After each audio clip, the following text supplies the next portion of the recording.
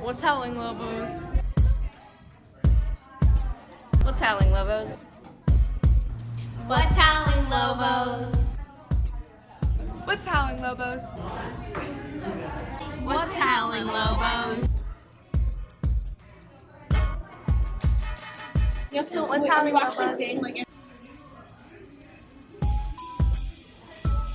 What's howling, Lobos?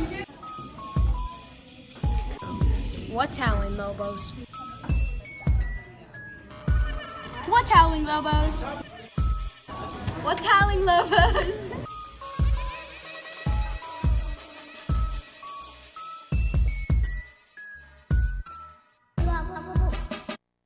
Welcome back to La Mesa Live. Today is Wednesday, October 4th. I'm Kaylani, and this is my co-anchor, Autumn. We hope you all had a nice fall break. Please stand and join us for the Pledge of Allegiance. Put your right hand over your heart. Ready? Begin. I pledge allegiance to the flag of the United States of America and to the republic for which it stands, one nation, under God, indivisible, with liberty and justice for all. You may be seated. Students, during the month of October, Mr. Patterson will be outside during brunch as often as possible, collecting signatures from students who want to step up against bullying.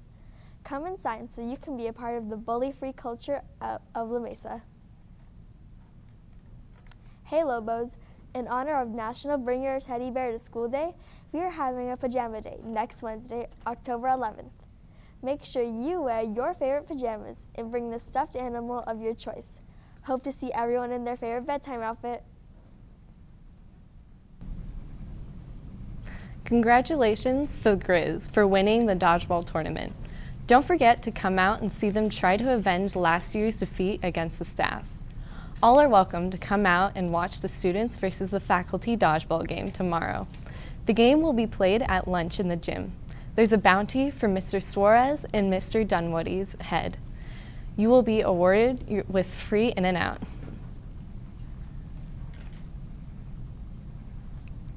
This is a reminder that this Friday is the very last day to turn in your applications to join Junior Honor Society. Avoid the long line at the ASB window by turning in yours today. Don't be the last minute Larry.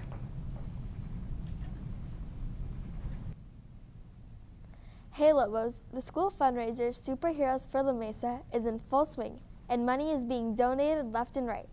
There's still time this week for you and your family to participate, and it's very easy. Just go to the La Mesa website and click on the Donate Now button on the homepage.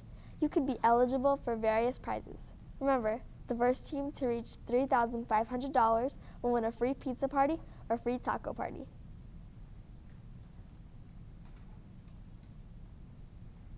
October has arrived with its ghosts and ghouls, fall leaves, and college football. This Friday is the first day of October, and it is College T-shirt Day.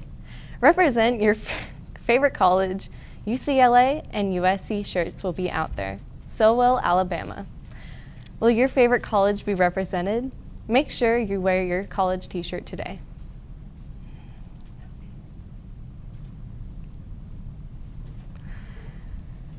Students of the Month for the month of September were chosen by the teams and departments. They were honored at the celebratory breakfast on Friday. Here they are.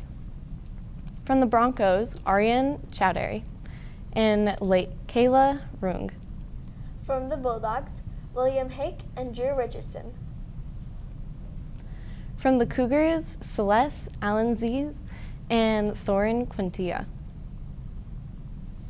From the Falcons, Gabrielle Abrego and Mohamed Abul Saud. From the Griffins, Riley Blackhall and Michael Rogazik. From the Matadors, Jason Ford and Marie Hamilton. From the Panthers, Luis Garrido Sato and Moise Perez. From the Tritons, Aiden Dixon and Kylie Dunsworth.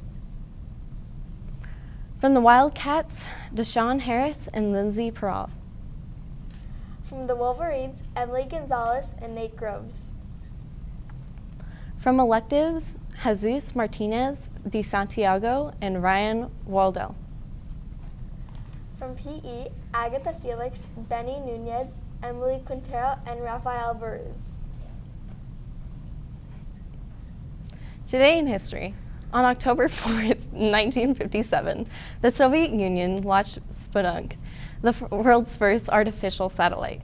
Today is also the birthday of fictional comic book police detective Dick Tracy. He is 86 years old. The word of the day for today is veracity.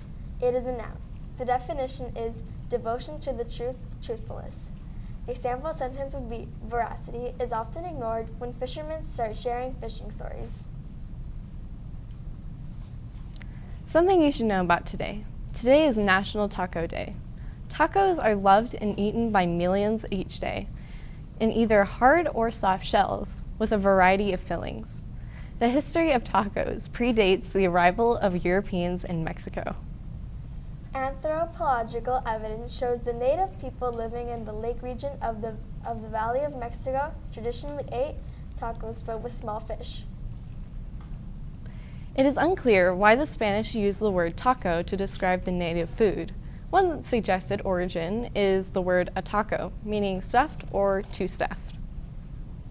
Well, that's our show. Thanks for watching. We'll see you back here tomorrow. For Kaylani and the entire crew of La Mesa Live, I'm Autumn.